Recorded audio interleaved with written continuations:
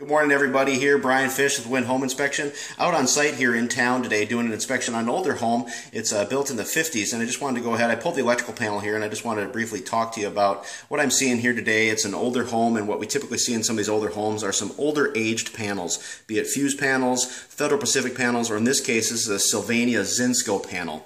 And I'm going to show you the panel here.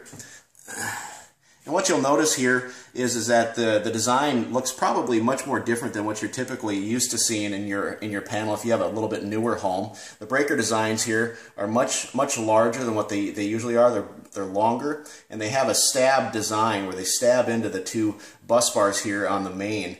And what these panels have had issues with is overheating.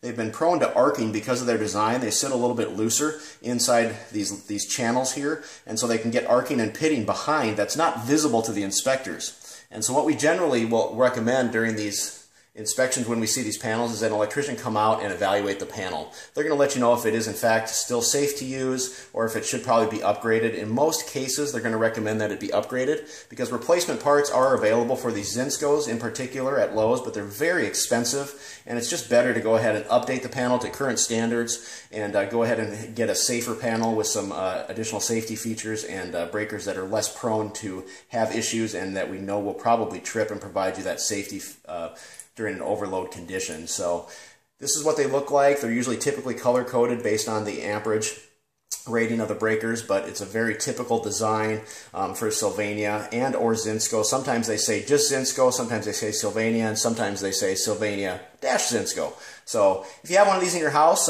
we recommend that you go ahead and have an electrician come out and just take a look at it. So there may or may not be anything wrong with it, but like I said, it's hard to see behind these breakers, which is where the problem usually occurs.